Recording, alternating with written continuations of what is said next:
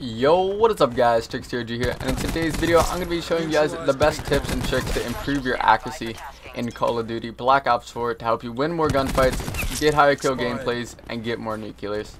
Alright guys, so we're getting into the first tip in today's video is going to be snap aiming. It's the #1 way to improve your accuracy, especially when using a weapon like the Maddox. I don't know why, but you see most people going like this. That is snap aiming.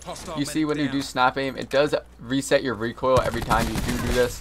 That's why there's absolutely no recoil on my weapon right now. You guys can see that. And the thing is about having it also, snap aiming helps you out a lot just because it resets. You get more aim assist when you do this. Because every time you aim assist, if you guys did not know, is it helps you, every time you aim in or tap the aim button, it helps you lock onto your enemy, whoever you're about to shoot at. Like, I have aim assist on, obviously it's helping lock onto them.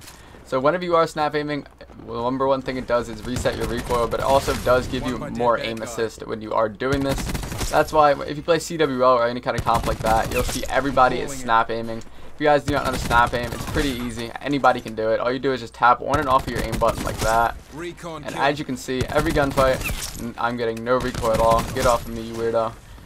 And moving on to tip #2, guys, is make sure you have the right sensitivity. Just because if you have the right sensitivity, hold up, this guy coming to kill me. If you guys do have the right sensitivity, you get more shots to the upper body in general. And if you guys see yourself shooting first and still losing gunfights, that is the main problem you guys will have, is your sensitivity is probably way too high. So if you are, say you're doing this, hold on, say this guy's right here and my aim's all like that and stuff, obviously I'm going to lose the gunfight. So if your aim is off like that and you are getting more shots to lower body, I do recommend lowering your sensitivity, just because your sensitivity is most likely too high for you to play on. So I'd recommend starting at around 6.6 and working your way up as you get more comfortable with it.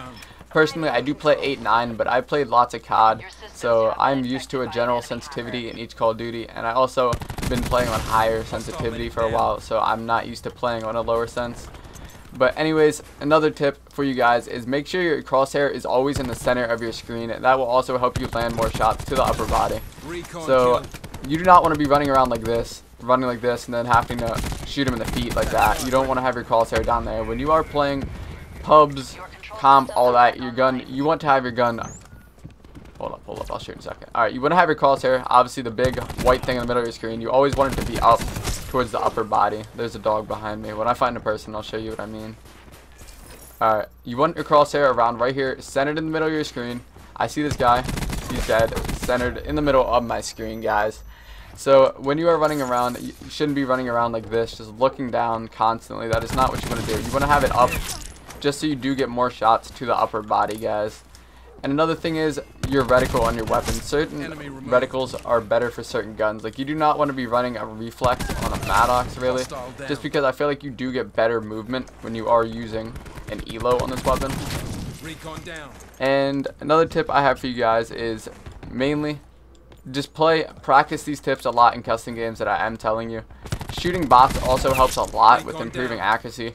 If you do turn your aim assist off, hold up, is that guy chasing me? No. Alright, if you do turn your aim assist off, guys, and you do play lots of bots with your aim assist off, that helps your accuracy out a lot, because that is just you purely aiming, and when you go back into a multiplayer game, guys, it will help you out a lot. Trust me, I do that before I play any games. I do go into custom games, I shoot about 30-50 bots, but if you guys do have lots of problems with aiming, I recommend shooting more bots than that for longer periods of time, and it does help you overall practice your aiming. Alright guys, another tip I have for you guys is make sure, hold up,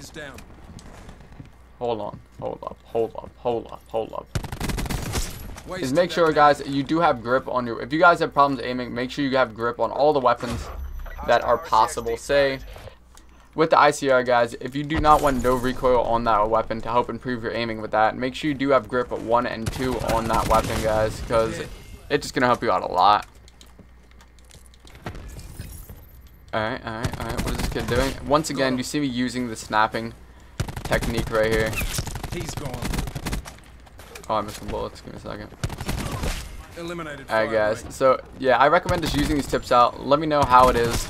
Just let me know in the comment section below. If you guys do want to see more tips and tricks videos, there's many ways to improve your aim except the ways I've already listed, which is just make sure if you are aiming shots at the upper body, make sure you do lower your sense.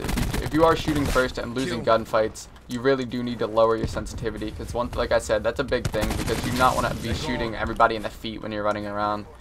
But if you guys do want to see more tips and tricks videos in the future, such as how to get more nuclears, how to win more gunfights, stuff like that, how to go on longer kill streaks, how to get more kills in a game, stuff like that, just let me know in the comment section below. But I would be going over the tips one more time for you guys before I do end this video.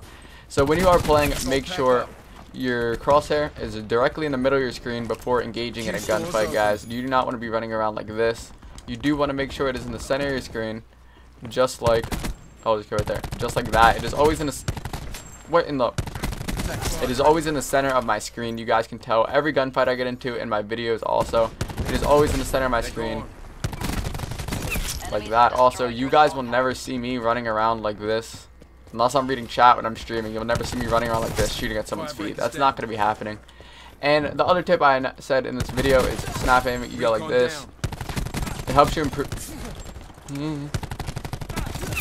It helps you improve and get less recoil with your weapon, and also you do get more aim assist off of that, guys. Because every time you do aim in, when you're playing on console, every time you do aim in, if you have aim assist on, it does give you aim assist every time you do aim in, like that. You can see how much quicker and how much less recoil I get.